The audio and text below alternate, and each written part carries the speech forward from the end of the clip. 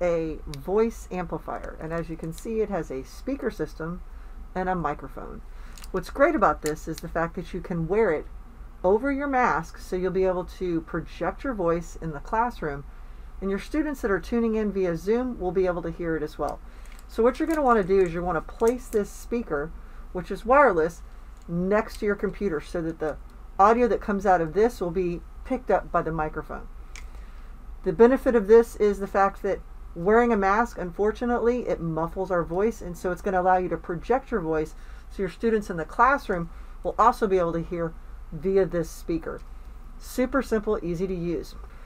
Be sure that you place this by your computer where the microphone is that's picking up for those students that are tuning in via Zoom. You're going to want to make sure to adjust your volume here. There's a volume button on the side that adjusts up and down based on what you need, and you can also adjust it here as well. Let me turn it on.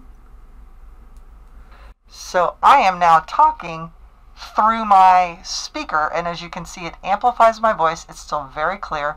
It's going to help your students be able to hear you in the classroom and via Zoom. Thanks so much for watching.